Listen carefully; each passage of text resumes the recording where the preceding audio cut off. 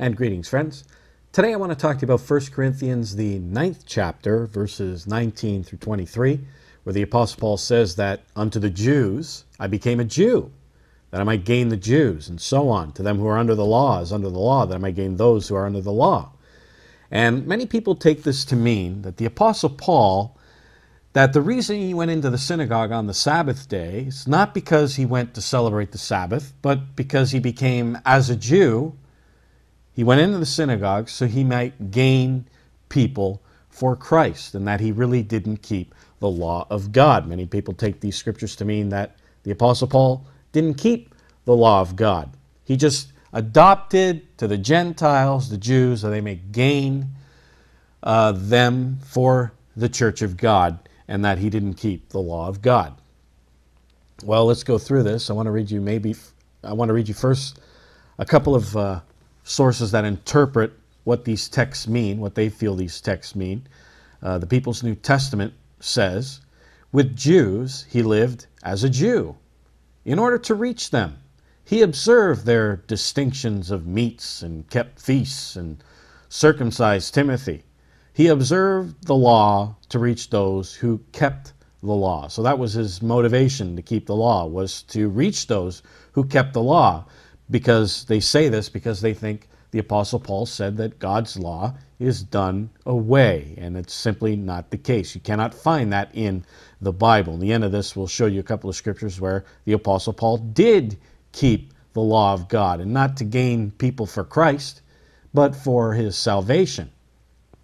But if you notice in this source, the People's New Testament, they make it seem like that the Apostle Paul was kind of ignorant of his own culture.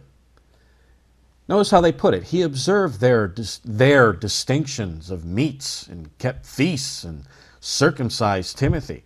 They make it sound like he was ignorant of his own culture. He knew about the law of God. He knew about the feast days.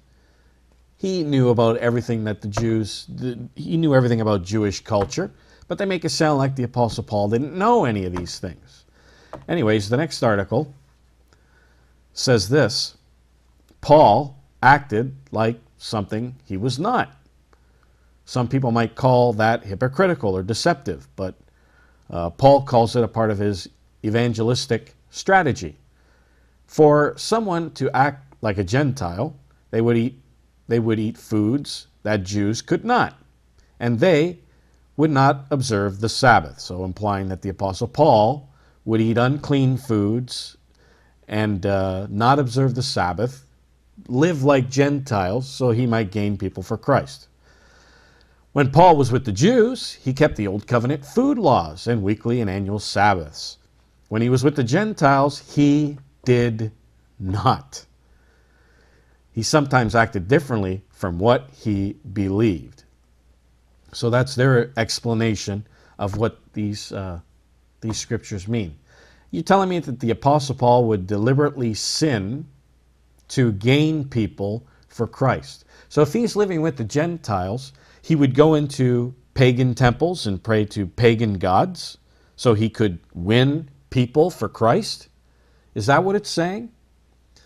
Well, let's go through this from the Bible, and we must remember that context is key, and we'll see something totally different from what these people are proposing. Now notice in 1 Corinthians, the 9th chapter, verse 18. Let's start in verse 18. It says, what is my reward then? Verily, that when I preach the gospel, I may make the gospel of Christ without charge. So he's not charging people for the gospel message. That I abuse not my power in the gospel. The Apostle Paul was a powerful figure in the church of God. And he said he was not going to abuse his power in the gospel. He was one of the leaders of that church. Now, in verse 19, it says, for though I be free from all men, yet have I made myself a servant unto all, that I might gain the more. There is the context. He becomes a servant that he may gain the more. Because then he goes on to say, as a Jew, I became as a Jew, that I might gain the Jews. So there's the context. The context is, he made himself a servant unto all, Jews, people who are under the law, people who are without the law, people who are weak. He became a servant unto all of these people. That's the context, and we must remember that when we go through these scriptures. Now, the Apostle Paul is actually doing what Christ said to do when it comes to the church, when it gets organized after the resurrection of Christ. Jesus Christ said this in Matthew the 20th chapter, verse 25 and 28, and you can also read it in Matthew 23, 10 through 11. Christ said this, "Know ye not that the princes of the Gentiles exercise dominion over them, that they that are great exercise authority upon them? But it shall not so be among you. Whosoever will be great among you, let him be your minister. And whosoever will be chief among you, let him be your servant. Even as the Son of Man came not to be ministered unto, but to minister and give his life as a ransom for many." So here we see that the Apostle Paul is basically obeying what Christ said to do, that here is a powerful figure in the church of God, the Apostle Paul, and a leader in an organization that was rocking the planet at that time, and he is becoming a servant, a leader becoming a servant to all these people, Jews, Gentiles, under the law, weak, and so on, becoming a servant to all these people, and his conduct of becoming that servant would win followers for Christ. And that's the whole reason powerful people become servants, because people will become curious. Why is this person acting this way? Why is he conducting himself the way he is? Become curious, and then you can be a witness for Jesus Christ of Nazareth and gain followers.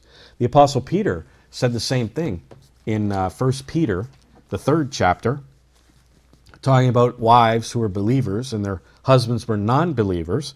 He says, "Likewise, ye wives, be in subjection." Here's that subjection, becoming a servant, "to your own husbands, that if any obey not the word," meaning the husbands, "they also may, without the word, be won." That's the word "won" is the same Greek word the Apostle Paul is using here for gain. "Be won by the conversation," and that word, if you look at the margin, means conduct or behavior, "by the conversation of the wives." So by the wives' conduct, if they have an unbelieving husband, the way they conduct themselves and live the way Christ wants them to live without sin, not according to what these people say, that the Apostle Paul would live as Gentiles, sinning, that he might gain followers for Christ. That's a lot of nonsense. It's not what it's saying. Apostle Paul and the wives and so on become servants to their husbands, to all these people, Jews and people under the law and so on. They become servants, humble, people become curious, and then the Christians can witness to their husbands or Jews and so on why they act this way, that they may gain people or win people for Christ. So that is the context of being a servant to all. Then he lists all these people that he becomes servants to. And notice what it says here in the Barnes notes. It says, in this verse, the verse that I'm going to quote to you, verse 20, it says, in this verse, it says, and to the following, and the two following, rather, the two other verses following, Paul states more at length the conduct which he had exhibited, and to which he refers in 1 Corinthians 9, verse 19, that he had shown this conduct to all classes of people. That is the context. All these classes of people, he has become a servant. That's from Barnes. Now, let's go into verse 20. He's become a servant to all. Then he says, and the Greek word is kai, should read therefore. Therefore, unto the Jews I became as a Jew. Now, does the Apostle Paul become a Jew when he's already a Jew? When you look at the book of Acts, Acts the 23rd chapter, Acts the 21st chapter rather, verse 39, and Acts 22:3, the Apostle Paul says that he is a Jew of Tarshish. He's already a Jew. How does he become as a Jew? As he says here, I became as a Jew when he's already a Jew. It says here, I'm a Jew of Tarshish. Now what about religion? Well, religion, he was a Jew as well. Notice what it says here in Acts the 23rd chapter, verse 6. He says, I am a Pharisee, son of a Pharisee, in the hope of the resurrection of the dead. The Apostle Paul was a Jew. The Church of God in the first century, they didn't look at their religion as a new religion. They were Jews practicing the Jewish religion of the Old Testament. The only difference is that the Jews in the church, now you read of in the Bible, the sect of the Sadducees and so on. The church in Acts the 24th chapter, verse 5, was looked upon as just another sect of the Jews. They were called the sect of the Nazarenes. It was just another Jewish sect. And so they didn't look upon themselves as a new religion. It was the religion of the Jews. The only difference is that they believed that Jesus was the Messiah, died for the sins of the world, became the ultimate sacrifice, and they didn't believe in the man-made regulations that other Jewish sects were practicing. But they were still Jews. And the Apostle Paul says, I am a Pharisee. And in Acts the 15th chapter, verse 5, we see Pharisees in the church. It says Pharisees who believed. So these are Jews practicing the Jewish faith, but they believed in the Messiah, Jesus Christ. So Paul saying here, I became as a Jew. How can Paul become as a Jew when he was a Jew? Nationally and religiously. It just doesn't make sense when you look at these interpretations of these passages here from these sources. It just doesn't make any sense. Now, it says here, therefore unto the Jews I became as a Jew. Now, when I look at all these translations, you know, they're trying to translate the text and so on. The closest one I got to, the best one I got to was the Jewish New Testament, where it says that he became in a position of a Jew. But the context is a servant. And so it should read in a position of a Jew's servant. That's the context. So he became a Jew's servant. And at that time, the Jews had servants. When you look at this source here, the Jewish people in the first century, page 751, it says a male or female servant belonging to a Jewish family, were personal servants at that time for the man or the woman of the house. So here is a powerful leader of a sect, of a Jewish sect called the sect of the Nazarenes, who was a Jew, and he became a servant to the Jews. And this is what it means here. That as a Jew, I became as a Jew's servant, in a position of a Jew's servant, that I may gain the Jews. Like the Apostle Peter says here, to subject yourselves to unbelievers, that you might win, those people to Christ, that wives might win their husbands to Christ. The Apostle Paul is winning people for Christ, becoming a servant to them, as Jesus Christ told his church to do, that those who are great in the church should become ministers. And he became a servant to Jews that he might gain people for Christ. He became a servant, and he didn't sin. He didn't take part in man-made religion and so on. He just became their servant, conducted himself in a Christian way.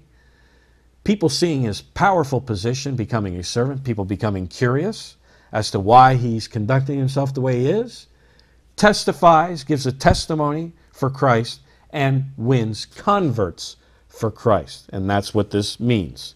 Now, it says, to them that are under the law, as under the law. Who are those who are under the law?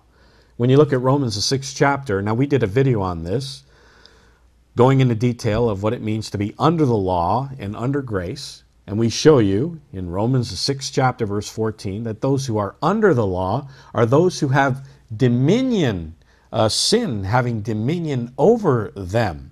And that the Apostle Paul talked about two laws, the law of God and the law of sin.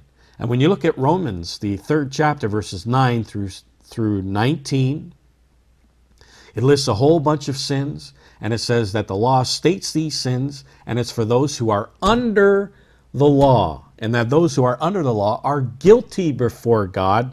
And Romans, the 3rd chapter, verse 9, talks about Jew and Gentile, and it says that those are all under sin. So under the law means those who are under the law of sin, Jew or Gentile, people who are sinning in the sight of Almighty God. He became their servants. Now, most people, when you look at religious people today, people who dress in weird clothing, they got their collars turned around backwards, and so on, and they have high positions in the church, you think they would become a servant to sinners, that they might gain people for Christ? Absolutely not. They wouldn't do something like that. But Jesus Christ told us to do that, to be servants, even though we were leaders. And the Apostle Paul says here that he is a leader in the church, but he became a servant to sinners, Jew or Gentile. He became a servant to those who are under the law of sin, that he might gain them who are under the law of sin. Under the law means under the law of sin, not the law of God. And then it goes on like that. To the weak, he became as weak. Those are people who are weak in faith, and so on, that he may gain the weak, and so on. So it means that all these people, those who are without the law, those who are weak, those who are Jewish, he became their servants, even though he was a powerful figure, that he might gain people for Jesus Christ of Nazareth. So the Apostle Paul, he kept the law of God. This is the way he conducted himself. This is the way he lived his life. Let me just quote to you Acts, the 24th chapter, verse 14. He says, "But this I confess unto you, that after the way which they call hearsay, so worship I the God of my fathers." So here is the Apostle Paul's system of worship, of how he worshiped Almighty God, believing all things which are written in the law and the prophets. The Apostle Paul kept the law of God, and he worshiped Almighty God in that way, through the law of God. Notice what it says here in Romans 7, verse 22. "For I delight in the law of God after the inward man." And then he says, so thank God, I thank God through Jesus Christ our Lord. So then, with the mind, I myself serve the law of God. The Apostle Paul lived according to the laws of Almighty God.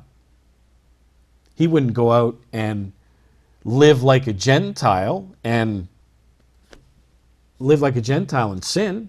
He'd be a hypocrite, wouldn't he? Living like a Gentile to gain people for Christ, sinning, yet telling the church not to sin, and that he keeps the law of God. That is total, that would make Paul a hypocrite. And that's what some of these people in some of these sources are suggesting, that the Apostle Paul is a hypocrite, and that's because they just don't understand the context of those scriptures. I want to show you one more scripture in 1 Corinthians, the 7th chapter. And pretty much this chapter talks about salvation and your calling of Almighty God. And he says in verse 19, it talks about circumcision. And it says here, "Circumcision is nothing, and uncircumcision is nothing," when it comes to salvation.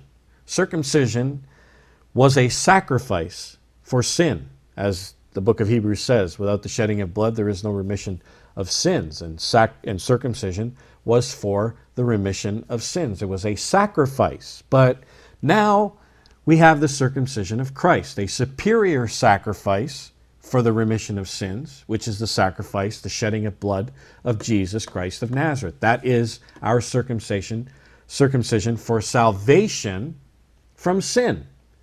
So the Apostle Paul says here, for the context is, for salvation, circumcision is nothing, and uncircumcision is nothing for salvation. Then he says, but the keeping of the commandments of God. That's what matters for salvation. And this is the same statement as what Jesus Christ told the rich young ruler in Matthew the 19th chapter, verse 17. When he told them, he asked them, Master, what shall I do to inherit eternal life? And Jesus Christ said, if you are to enter into life, keep the commandments. And the Apostle Paul is saying the same thing here. Keeping the commandments of God, that's what matters for salvation. So to say that these scriptures in 1 Corinthians 9th chapter proves that the Apostle Paul didn't keep the law of God is just another Bible misconception.